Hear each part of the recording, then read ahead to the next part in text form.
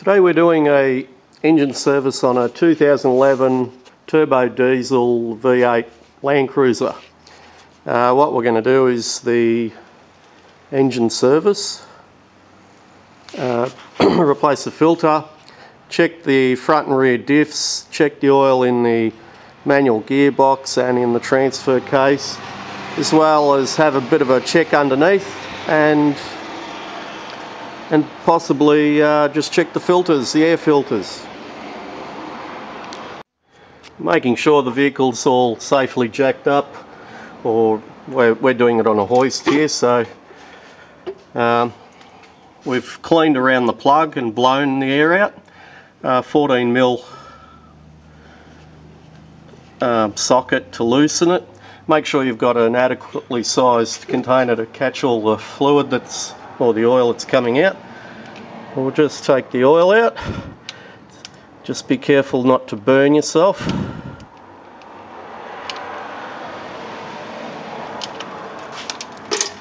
And there we go. Well, straight into the container.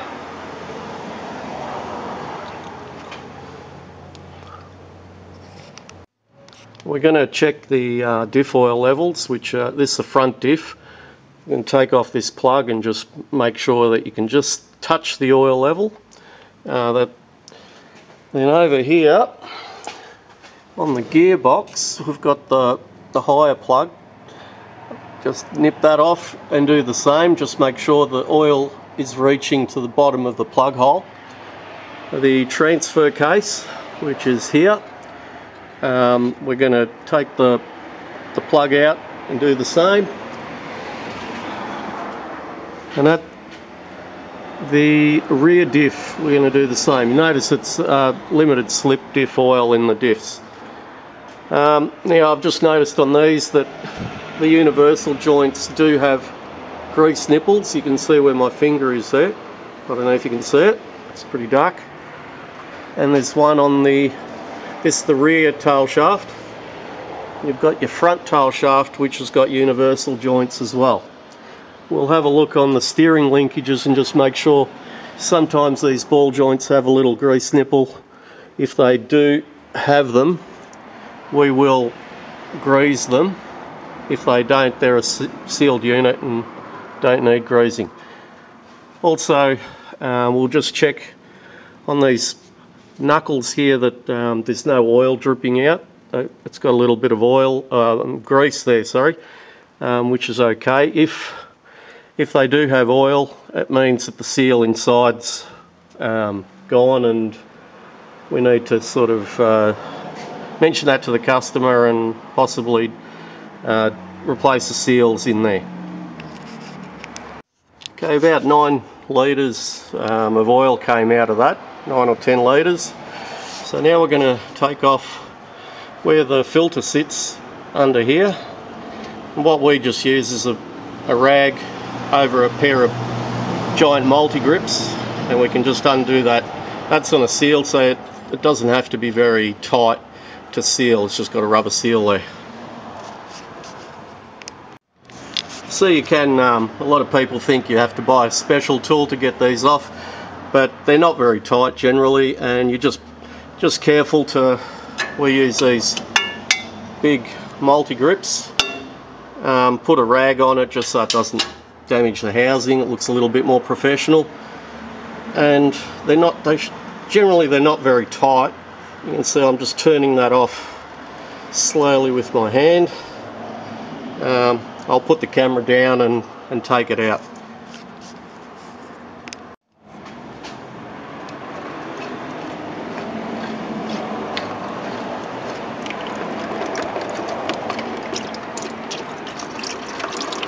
There we go. Let's see the filter element in there.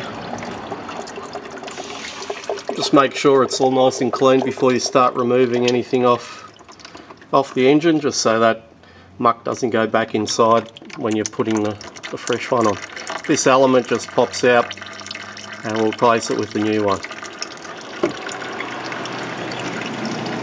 And just give it a bit of time for that oil to drip out. When we're taking the bottom sump plug off, on our hoist, we have these, we can lock in these, and we tilt the car back a bit just to get a little bit more oil coming out. Now we're going to go ahead and replace the filter. This little unit here, I think, is a bypass valve. If it gets blocked up, it's spring loaded, so it it pushes up where it should locate in the motor hard, and also if that filter does become blocked, it'll actually push up along the spring, I believe, and just let the oil circulate so it doesn't seize up. We're going to replace this little O-ring here that comes with the filter kit, and there's the O-ring there. When you tighten them, just tighten it right up, but the rubber sort of seals pretty well, and we'll go ahead and do that. This unit here, when you're putting it on, I don't know if you can see in there, just twist into those slots, so you put it in and clockwise turn, and it'll go into where it should locate. Now we have a little tube, we've replaced it, replaced the O-ring, and we just pop the filter back on there. And you can see if you push it down, it will actually move, so it's like a safety feature. The oil will, if it becomes completely blocked up, the oil pressure will push it down and let the oil circulate around. You're usually in a lot of trouble if this filter gets blocked up. It means you're having serious problems, or you really haven't done the servicing regularly. Now these kits, before anyone asks what the other O-rings for, I believe they're a universal kit. I've never had to replace one, but this plug in the middle there, I think it's designed for those plugs that are removable. I think maybe in the United States they can have that additional O-ring there, but on these you just basically need that O-ring there and the filter. We've cleaned the housing a little bit. We use newspaper. Make sure it's a newspaper that won't come to pieces when you're wiping it in there, because there are little sharp edges. And you can see the little tube inside there that locates on the other side of the filter. Anyway, we just place that in there and slowly do it up till the O-ring approaches the groove, and then we just slowly do it up. It'll get pretty hard, and we do it right up until it bottoms out on the housing. You don't have to overdo it though. Okay, we're doing the front, just checking the oil level on the front diff. It's a 15/16 or 24mm socket. We just undo it after we've cleaned it all nicely and blown it out with air so no rubbish goes inside. We also wire brush them before we take them off. Yeah, you can see there's no magnet on the plug, and we just stick our finger in there, and you can see there's a little bit of oil there. It is a little bit low. I like it to seep out a little bit, which I think you can see it's doing now slowly. It just tells you that that's the oil level. Anyway, we can clean that plug off. Just do it with one hand.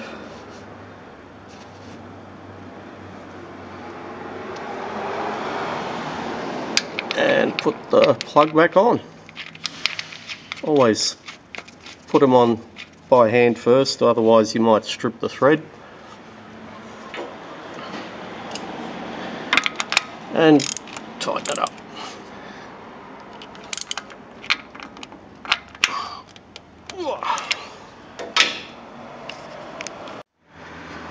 Same procedure with the gearbox. Loosen the plug. It's the same size head on the bolt, 15/16 of an inch or 24mm. You can see the little aluminium washer. Make sure you don't lose that, because that's what seals it. Some have you can see the oil just dripping out now. Now that level, oil level, is how I like it. So we'll just pop the plug back in.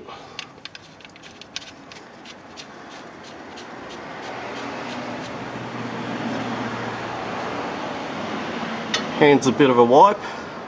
Always a good idea to keep your hands clean because you don't get all muck over all the tools and everything, and also the safety aspect, your hands will be slipping off everything. And we just tighten it up a little bit. Here we've got the oil level plug on the transfer case, we've just loosened it.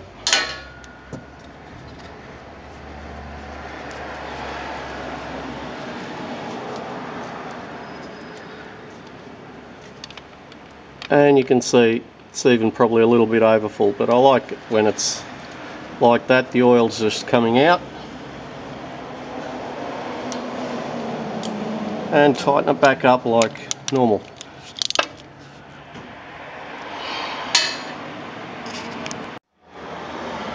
And finally the rear diff. Now we've just got to do the same thing. And you can see the oil's just starting to weep out, so that oil level is correct.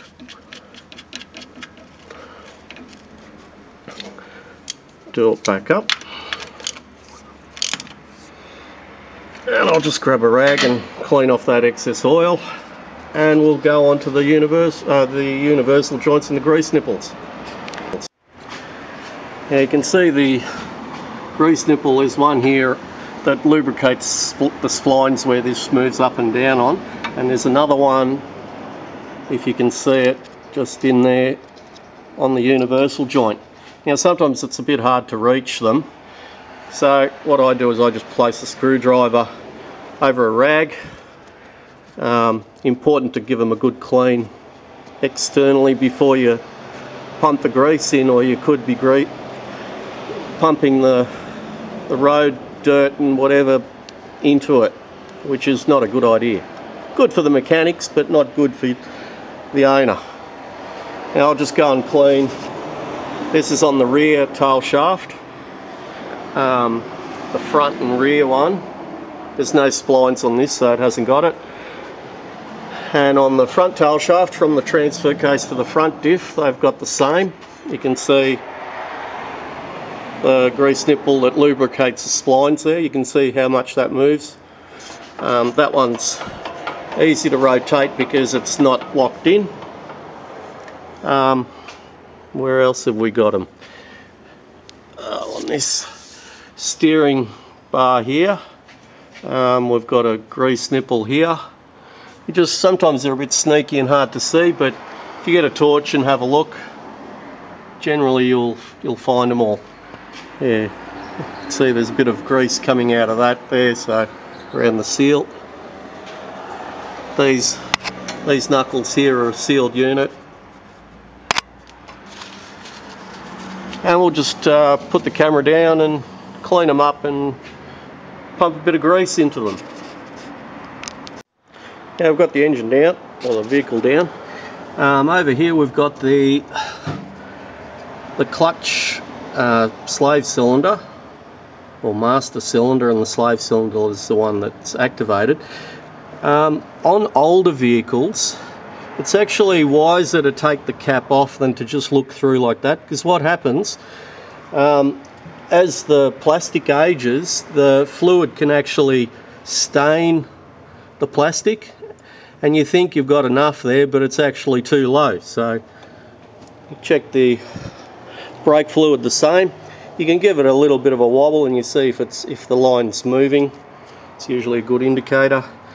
We're going to just pop off the air filter here and just blow it out in reverse. The air actually comes in through the bottom, so we're going to blow it from the top down. Blow it out, any bugs or grasshoppers that are in there, and we're just going to check the coolant level on the battery. If the battery has plugs on it where you can actually top it up with water, important to not overfill it, because the batteries do warm up, one from the engine and another from the use, and the electrolyte in them will expand a little bit. So if you fill it right up to the top, you'll get that oxidizing or the acidic water running all over everything, corroding things. So make sure you just, there'll be like a little plastic level in there, important not to go over that. The intercooler filter will probably just blow it out. There's a few little grasshoppers here. And then we'll proceed with the power steering as well. Power steering, because it's hydraulic and like an automatic transmission, you check the oil level when it's at operating temperature, because again the oil will expand a little bit, and with the motor running. That way you know that all the oil's in all the little places where it should be. That's probably about it. You can top up the washer bottle. On the diesel, another thing I forgot to mention, on the diesel fuel line there should be a little drain plug for water or condensation. You can just let that out if there's any water in there. On this one we're not doing a full service, we're just doing a minor service, so the fuel filters we're not going to worry about. Anyway, we're going to, apologies for not being able to film and work all the time. Can't do it with one hand and film. And after, we're going to just get a funnel and top up the engine oil in here. Now the book says it takes about 9 litres of oil, and we've bought the recommended oil, which is the Penrite 10W40, the semi-synthetic fluid, no oil. And I recommend putting a funnel in there. Some people don't. Yeah, it depends on your skill of getting the oil in that little hole there. So yeah, sometimes I'll mainly use a funnel, but occasionally I don't. Doesn't look like the air filter's been off for a while. So what we do, the hose isn't very flexible because it's pretty short. So I always like to leave as much length, because you'll get the flexibility to get it off. The rubber was pretty well stuck on there, so I just ran a screwdriver there just to slowly loosen it and wriggle it left and right. Of course, keep it all clean before you take it off. And we just pop the air filter off. And you can see it looks pretty clean. This is the top side, where the engine side basically. On the bottom side you'll see it has got a bit of dust in there. It's not too bad though.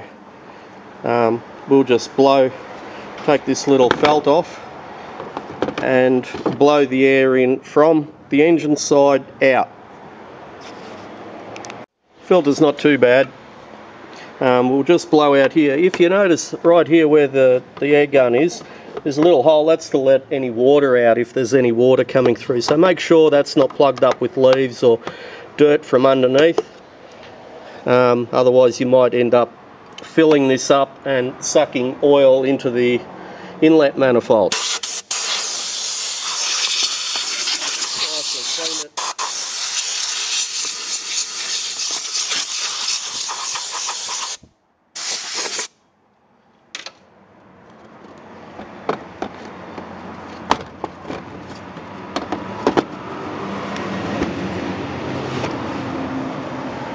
Make sure there's no rubbish going in there. There's a little bit. You can see a little bit of carbon as I just scratch there with my finger. Anyway, we'll put the air filter cover back on and top it up with engine oil. One thing I forgot to mention, the air filter hose here, they do sometimes get cracks in there. If that happens, what usually occurs, it'll be sucking air in front of the filter, not behind it. So, or the other way around, behind the filter, not in front of the filter, and you'll be sucking all that dirty air. So just make sure you just sort of wriggle that hose around while it's off, and just make sure there's no cracks or anything in it like that. the hoses as well, they'll have a little arrow stamped on them, and that's usually pointing to another arrow or a little locating lug here. That just stops everything from wriggling left and right. When you're blowing out the intercooler, instead of just blowing straight down, you'll end up blowing the debris straight into the cooler. So what I actually do is I go on a bit of an angle, so the air actually hits the flat bits in there, and it'll throw out whatever's in there instead of pushing it straight in. So you can see it's sort of flicking out a bit of stuff. You might have to pull it out by hand. There's a few sticks and leaves in there that won't wriggle out. Anyway, we'll finish that off, and then we can actually fill it up with oil. Okay, now we're just going to reset the oil reset button. So Australia, so it's Asia.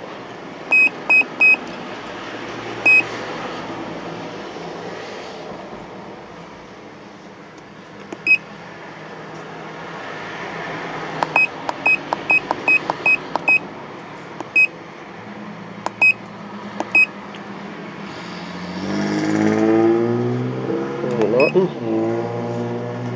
2011.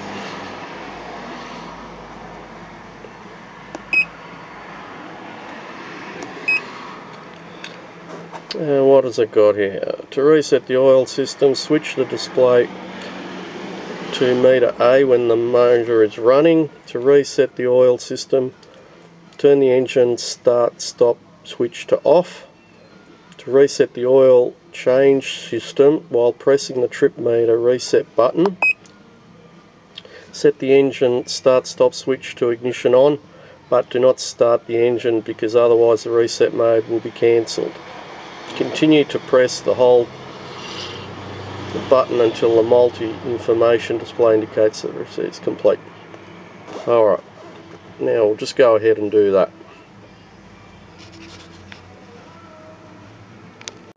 Now we've just topped up the oil, or put a bit of oil in, a little bit less than what was needed. It's a lot easier to top it up than to take a little bit out. When you're checking the oil, just wipe the dipstick off, and we're just, you can see it's just a little bit below the top mark, so we'll just top that up a little bit more. There we go. That's service on a Landcruiser 200 series, 12th month 2011. I think it's a 4.5 litre turbo diesel.